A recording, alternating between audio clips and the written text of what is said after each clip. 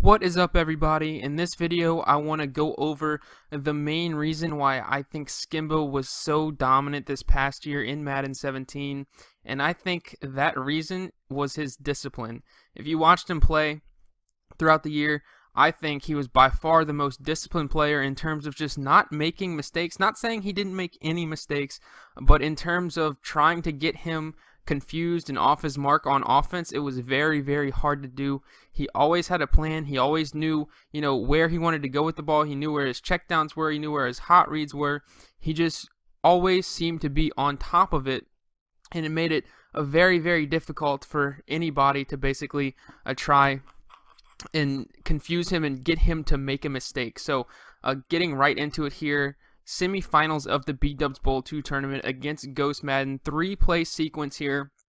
In the first play, you're going to see gun bunch to the left for Skimbo. Now a little preface here for Gos's defense. You see a big dime slant zone 2 look, and basically what I think Skimbo probably caught on to throughout the game, Gos was being kind of predictable. He was basically, if Skimbo had gun bunch to the left, Gos would blitz this corner right here and bring the double edge pressure out of this slant zone 2 look. If he was gun bunch aligned to the right, Gos would usually cross man this guy onto the receiver. It would be Terrell Pryor, who was kind of the point man in that gun bunch. So basically, that was Gos's 2 defensive setups based on which side of the field the bunch was on. And I think Skimbo definitely caught on to that, and you're going to see it ends up exploiting it. But right here, you can see he flashed his routes, basically going to go with the standard cover 2 beater, right? So a motion out here, and he's going to try and flood the defense to the left. He's got a streak going up the field to carry the deep safety on that side, and then he's going to fade Randy Moss down the field and then have a backside in route as kind of a check down playmaker option. So what you're going to see as the camera rolls a little bit here, Gos goes with the double flat right here on the left side of the field. So he's got hard flat in combination with either a soft squat or a cloud flat most likely. And so when players go with that double flat concept, it's hard to also allocate a defender to play either a deep zone or a man-to-man assignment on that outside receiver. And so a lot of times if the offense does happen to be running a vertically flooding route, you're going to get burned. So that's kind of the guessing game you played this past year in Madden 17. And right here, Skimbo wins the guessing game and goes with the fade on the outside. Gos's user too late to get out there, and Skimbo hits a huge play down to the 1-yard line, and he ends up punching it in a play or two later to take a 14-0 lead early on in the game there. So a little later, 14-7 now for Skimbo. Now gun bunch to the right, 1st and 10, and now you see what I said earlier, a gun bunch to the right now. So now Skimbo can probably suggest, okay, or go ahead and guess that defender is going to be cross-manned onto Terrell Pryor. But you're going to see here, Gos does a good job of recognizing, the outside motion, realizing what Skimbo wants to do. And you see his user, he kind of covers this streak route initially, but he knows he does have this defender who's going to be coming across the field to defend that. And so what you're going to see, Gos's user ends up tailing out to the outside, knowing that he got burned by Moss earlier in the game for a touchdown out there.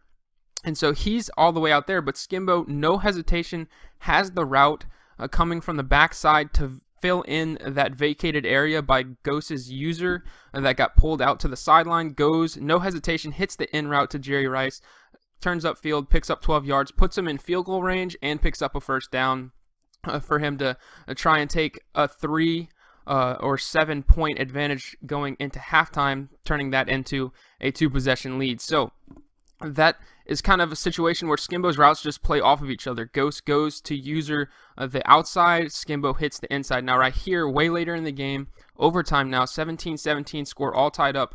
Skimbo's first overtime drive, 3rd and 4, huge play here. So gun bunch to the left for Skimbo.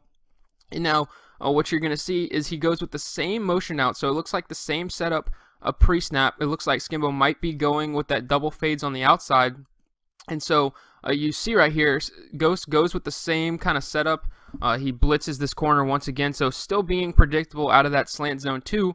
But now you can see, instead of Gos saying, okay, I'm just going to run over there and user that fade route by Randy Moss, what Gos started doing was he would put his flat zone defender, this guy out here, who's normally playing a soft squat in slant zone 2, he was dropping him into a deep zone.